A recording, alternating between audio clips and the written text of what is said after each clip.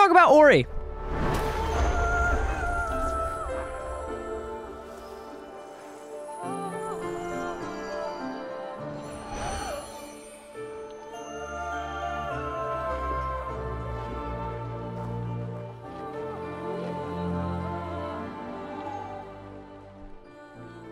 Alright, so listen, in 2015 and in 2020, two of my favorite games have came out. Ori and the Blind Forest and Ori and the Will of the Wisp. Two absolute bangers, okay? No complaints, really. Okay, well, you know, that's an overstatement. Anyways, point is that these games are extremely jaw-dropping and great. They have phenomenal soundtracks, amazing graphics. Jesus Christ, the art's so good. And it's just the definition of, this is a good game, but the only reason it kind of sucks is because the sequel slams the original. You know, it's just like one of those, which it rarely happens because the sequel usually sucks. But you know what? Forget that. It's just, it's great. Anyways, the point is it's phenomenal. The game's great. There's literally, we're gonna have such a ball here today. So anyways, without wasting any more time, let's start talking about one of the games, Ori and the Blind Forest.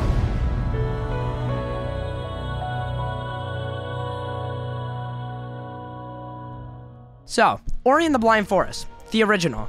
This game kicks off with a pretty long cutscene that just kind of introduces you to the world and the characters. It introduces the only 4 characters in the game: Naru, Gumo, Ori, and Kuru. After it all plays through, Naru finds Ori basically half dead. Now, you're probably wondering, what does this mean? They create the best mother and son dynamic I think I've ever seen in anything ever. It makes no sense, but it works. Now, after that plays, you finally get to play the game. You finally get to see what this game has to offer and what it's all about. And you know what it has to offer? Doors, enemies, obstacles, and the obvious, the art. Now, you know, these things at first, they don't sound too interesting, but it's all right because, you know, they let you collect green, blue, and orange orbs that make everything better. Oh, God. Now, off the topic of the introduction, after you run around for a little bit, you will start to encounter stuff, one of them being the Ginzo tree. You're gonna run into the first and one of the only levels in this game. Now, if this is your first platformer, you might leave this level with severe depression like I did. After sitting in this room for 4 hours, contemplating my entire existence, going from portal to portal. Like, seriously, who came up with this level design? Oh. After all of that, you beat it. I was so excited to be done this level. And then I got there, restored the light, and you know what happened? The entire room started shaking, and I found out the hard way that rush levels are in this game. Once again, with this being my first platformer, this rush level was probably one of the hardest things I've ever experienced. This was one of the roughest nights of my life. I found out the hard way what a rush level was. I also found out the hard way how to die 300 times during it. Out of my 1,500 deaths, a third of them probably came from this. Once you beat it, you finally meet the bird of the hour, Kuru. You get introduced to our main villain, the big bad, the bird. The fucking bird. Man, after he almost basically kills you, we meet another character, even though we've already been introduced to him, but we really get to see him. We meet Gumo. Everything's gonna be fine now because Gumo's involved. That's a lie. Now that we're done talking about the Ginzo tree, and I'm done experiencing those awful, awful fucking flashbacks, let's start chatting about that in-between gray period that you experienced between level 1 and level 100. Because those are the only 2 levels that matter. Listen, I played this game about 16 months ago, so I don't really remember much about this little gray area in between level 1 and 100. I just don't remember struggling that much in this point. But what I do remember is just fighting, running around, doing puzzles, and doing whatever I could. It's like a sandbox. But after you do that, you will eventually find yourself at the frozen gates of Forlorn Ruins. You walk into this amazing level. It doesn't look like much, but you go around, you do some parkour, you fix some things. You're like maintenance of this area. You get it all done, and then boom, you're stuck at a gate. If you didn't collect the pieces, you're gonna be very sad. But if you did, you go right through, there's no problem. Now, you put the light down in this little bowl, and we just go on. We go to the next area. You do the exact same stuff you just experienced, and then you're there. You're at the end of the level, is what I would like to say. But we all remember Gumo. We see a cutscene with Gumo's sly ass walk into the ruins and go and steal the light, causing the entire place to explode, activating another rush level. Now, probably thinking to yourself, A, Gumo's a fucking asshole, or B, Gumo's a fucking asshole. So, after you run through this rush level, honestly for no reason because Gumo's bitch ass wanted to be greedy, at the end of this, you enter Kuru's nest. You're either thinking one of 2 things. I'm about to get my shit rocked, or that's a cool bird egg. Karu has a cutscene that's dedicated to him, and he has a whole epiphany in this moment, and then he starts to trail you. He's on your ass. But you know Karu's signature move by now. He just throws you off of a very tall place, and you start back at ground level 0. But this time, we have to sneak past him, so that's cool. Now, after you sneak past Karu and you go through all of that experience, we end up in a different level. I don't even remember what it's called. I don't care to look it up either. I just remember I fucking hated it. Dude, this place literally gave me night terrors. It was by far the most unenjoyable experience I've had probably in any game.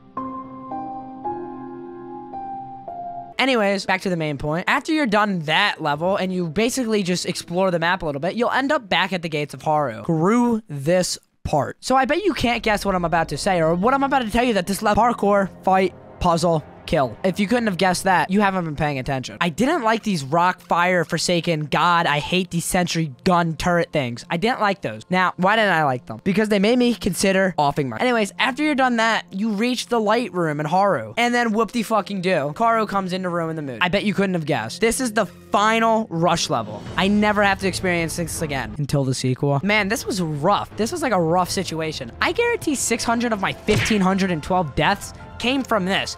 This was so difficult for me for no reason either. It like literally felt like I was on fucking Crocodile. Don't Google that. Anyways, you go through all of this, and out of the 4 or 5 rush levels, this one was probably the one that made me consider slamming my nuts with a sledgehammer the most. Now, once you get done it, you realize it wasn't that hard. I'm just really bad at the game. But after you complete it, it's the best moment of your life. You've beat the game. You get the final cutscene. But Ori's almost dead, and Naru comes out of the blue. Gumo's doing his own thing, and Karu literally does the most cliche thing he could do ever. Karu decides to do a self-sacrifice move, literally killing himself with a Russian shuriken. Now, once this cutscene's done playing, you're faced with one of 2 choices. You either uninstall the game, or you go ahead and 100% it. I uninstalled. So after you're done, you're gonna sit there and reflect. What makes a good game? Good graphics? Yeah, sure. Good soundtrack and character build and level design, and I can go on and on and on, but I'm not gonna do that because I don't want to. Was this a good game? Absolutely. Did it have its issues? As every game does. Now, standalone, I would give this game probably a 9 out of 10.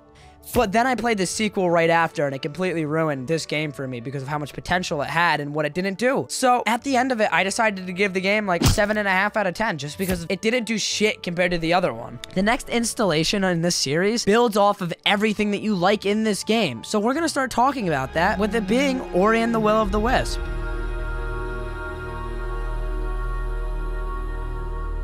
Alright, let's talk about the better game now, Ori and the Will of the Wisp. This game has so much to offer, and it gives so much already. On the table, it literally gives 4 times as much as what the Blind Forest gave, so it's already winning. Like the other game, this game kicks off with a very long cutscene, just kind of explaining what's going on in the game and what happened on the 5 years Moon Studios decided to just leave the world and make this. Ori and Naru and Gumo, they have a family, and wait. They have a pet bird?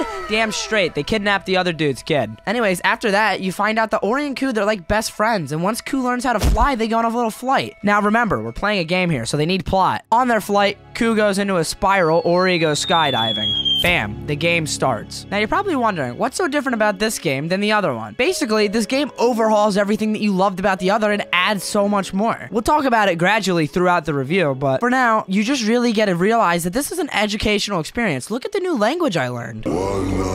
Now, in the Blind Forest, the only real leveling is the rush levels. Now, in here, they implement something new. We have boss fights. Within the first 15 minutes, you're fighting a giant wolf with fire. During this fight, all you really do is feel like an Infernape. It's such a cool experience, and then it really gets to showcase what the game's about. As you go on throughout the game, you experience 4 or 5 more boss fights, and speaking of this, we should probably get into the first one. Once you enter Qualic's Hollow, dead giveaway, you end up meeting Qualic, a fucking frog. Now, it's a really interesting experience, whether it's because he's a talking frog or just because he's cool as shit. After you're done talking to him, you're sent on a mission to the Luma Pools. This level is awesome. It's beautiful. It's really one of the main showcasers of this game, just to see how vibrant and pretty it is. You reach the end of the stage, and wait. We have to fight the dude? So once you and Qualic meet, he literally just turns into a squid frog. Dude gets taken over by the Kraken. I spent about 45 minutes just getting my ass beat here before I beat him, and then he just goes away. He's just gone. Like, he's just gone. I lied. He killed the dude. Do you have arachnophobia? Bro, who wrote this shit? Read it! Anyways, this is really like the only point in the game where I was just kind of like, eh. You end up in a spider nest. First of all, I hate spiders. Second of all, this is stupid because you have to run around the map to find light to even go in the place. Other than that, there isn't really much to this place. I mean, you fight a giant spider. That's about it. I mean, like, yo, what's up? Shout out Mora, my honey mama. But like, other than that, it's just like, who really liked Mora the spider? Now, we've entered one of my personal favorite parts of this game, Bar's Reach. First of all, bear. Great idea. Great execution. I could jerk this level off all day. This was by far one of my favorite parts of the game, if not my favorite part of the game. I loved everything it had to offer, between the art vibes, the enemies, the puzzles. It was like the perfect level. It felt like I was in a dream. But Bar itself was such a great idea. Anyways, what was even cooler was the fact that I didn't have to put a knife through my guy's chest. All we had to do was go up to the top of some mountain and then bam, we're introduced to our main villain of this game, Shriek, a deformed concrete crutch bird. Anyways, once he shows up, we're back to the Blind Forest traumas. We're in a rush level now. We just have to kind of go. After talking about Bar's Reach, we should probably move on to Shriek's Domain, aka the Feeding Grounds. But a little before we tackle that, we should probably tackle a little bit of backstory for the guy so you actually know stuff about him. Basically, when the woods were decaying, this bird was born, and boom! He has concrete on his head and the concrete crutches. Other than that, there's not much to him. He just has dead parents. So he's basically Batman. Now, back to the Feeding Grounds. Now, here's a fun fact about me. I'm scared of literally anything and everything, so walking into this, all I heard was some scary-ass noise that sounded a little bit like this.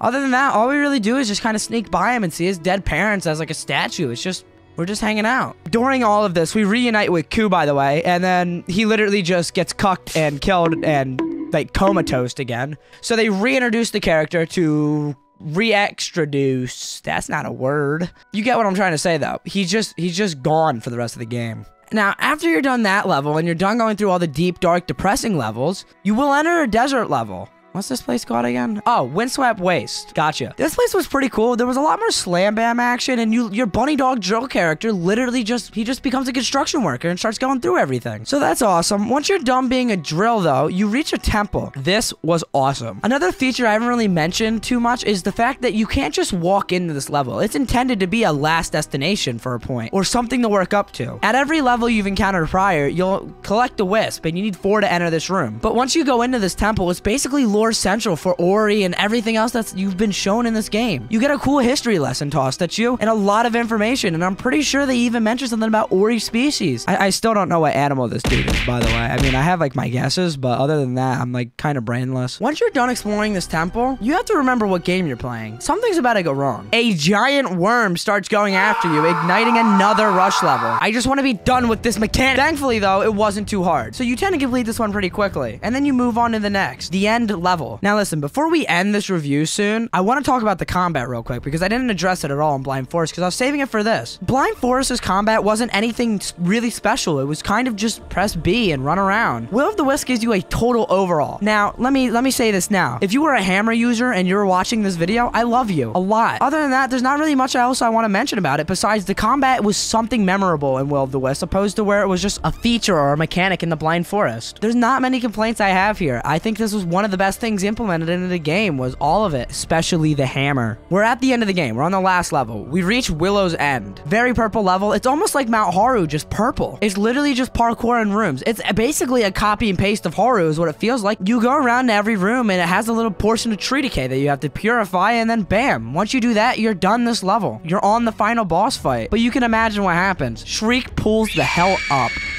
Now, if you want me to be honest, this level was just kind of underwhelming compared to the rest of the game. This boss fight was literally first try for me. It wasn't that hard. I just kept spamming my hammer main for the win. I mean, there's not much to really say about this level. It was just really easy at the end of the day. I mean, if you haven't played it, just go play it. It's just a pretty easy level. Anyways, after you finish this though, you've beaten the game. But the final cutscene kicks in. Shriek has been beaten. He just goes ahead and dies with his dead parents? Ori makes the ultimate top G move and just literally sacrifices himself and becomes a tree. Ori becoming one with the light was probably the best thing he could have done here, honestly, because Ku makes a speedy recovery and Gumo and Naru come onto the island now. They all live here. They all gradually just take care of Ori's tree and he lives on like that. I totally didn't cry here, by the way. The game's over. You're left with a cliffhanger to leave the door kind of open. It ends the exact same way the original game started, with just a leaf falling off a tree. Do I know if they're gonna make a third game? I don't know. Moon Studio makes one game every 10 years. So, it's anyone's guess. An honorable mention to a feature I really liked in this game, by the way, was the NPC interaction in this little village that you could just gradually start building and making and interact with. It was a super cool feature. Realizing that this is one of the best pieces of gaming history I think I've ever touched, it makes me think this was probably the best game I've ever played. In fact, I bet it even won Game of the Year. The Game of the Year award goes to The Last of Us Part 2.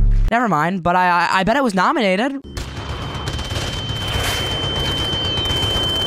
Whatever. Shit's rigged anyway. Oh, one more thing before we get into the actual rating. Whoever decided to add automatic saving instead of soul links, I love you. You deserve a promotion. Ori and the Will of the Wisps set the bar extremely high for every game that came to follow that I've played. I really have no complaints about this game. Unlike the first one where it was just a lack addition, this one, there was honestly the perfect amount. So I would say that this game is perfect or really close. I would give it a 10 out of 10. Honestly, I really don't have a complaint about it. It was a phenomenal game. I could sit here all day to talk about it, but we're out of time now today. So the honest truth about the Ori franchise is that it's a phenomenal piece of video game history, and I would recommend it to anybody. And here's even a bigger pro. I only died 379 times in this game.